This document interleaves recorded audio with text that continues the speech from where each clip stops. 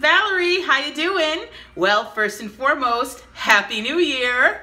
Can you believe it? 2016 already. Isn't it crazy? Well, I am going to ring in the new year and start my, 2016 by accomplishing a goal that I've wanted to achieve for 2 years. And that's what this video is all about. In this video, I'm going to show you start to finish how I apply my keratin smoothing treatments. A lot of you out there may have information or be familiar with it, but it seems to me that people I talk to have never even heard of keratin treatments. Or if they have, they associate the keratin treatment with like a lot of stereotypes. So hopefully I can answer any and every question you've ever had about a keratin smoothing treatment, as well as show you how I do it step by step. So I'm going to include a photo of everything I'm going to use for my keratin smoothing treatment, and that way you'll see everything I'm going to be using. First, I guess I should say that I'm going to use the Ion smoothing treatment, Ion Smooth Solutions.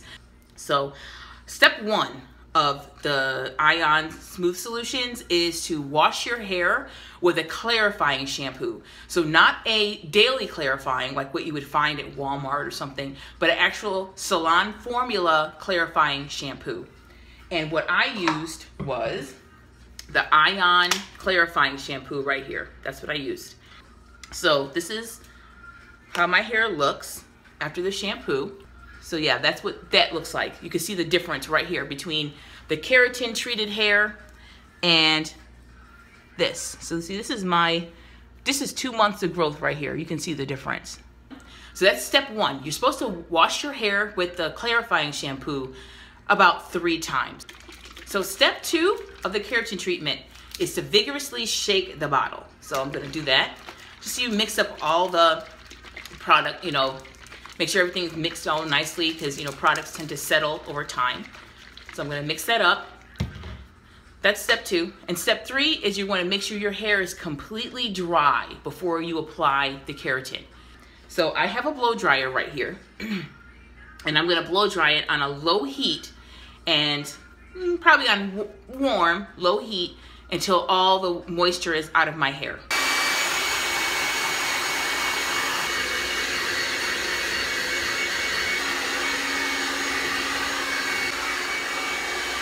All right, so I have blow dried on a medium heat, all inside in my roots.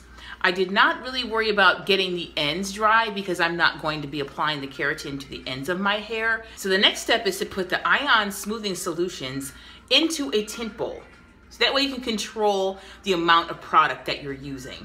So like you would never want to just like pour it right from the bottle or pour it into your hands or anything like that, because you certainly don't want to overuse the product. So I'm definitely going to pour the product into the tint bowl, and then I'm going to be applying the product with this tint brush.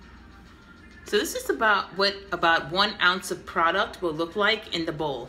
But first, to help me, I'm going to separate my hair into 4 different sections, and I'm just going to use these clips.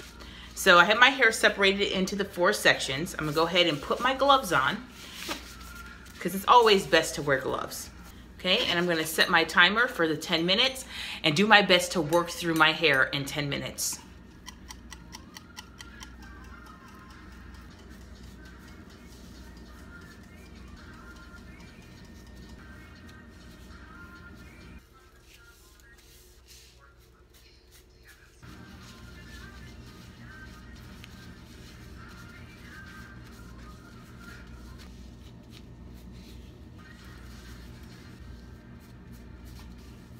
So I've applied it all over all of my new growth.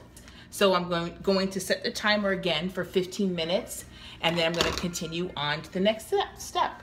So I let the keratin treatment sit and process on my hair for between 15 and 20 minutes.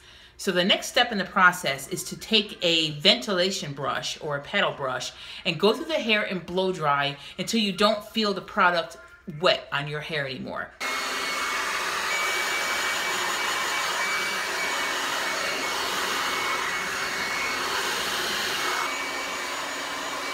All right, so I have completely blow dried my hair. So the final step of the keratin treatment is to go through your hair and flat iron it. So you're supposed to split your hair into sections, of course, and you're supposed to go use heat ranging between 400 and 450. So if your hair is highly resistant and normal and very healthy, then you use 450. If you have like or if you have just like a thicker hair diameter. If you have fine hair, not necessarily unhealthy, but fine hair, which I have fine hair, then you're supposed to use 430. And if you have chemically treated or very damaged hair, then you should use 400. So I have my flat iron set to, you probably can't see, but this is set to 430. So this is the last step. So let me go ahead and flat iron it.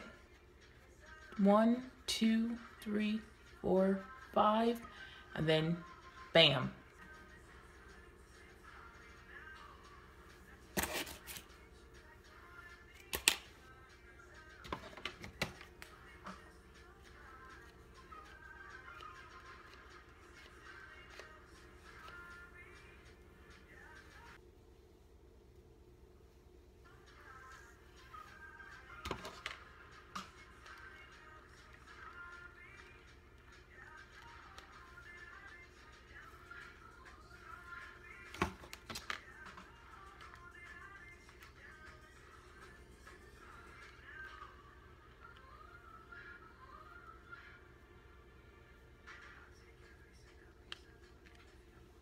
Okay, so I am completely done. So far, I say it's pretty good. I don't know if you can see how it turned out. It has a lot of body, and you saw what it looked like before. So I guess the final step, if you will, is just that you cannot get your hair wet for about 72 hours. There. Now I am completely done.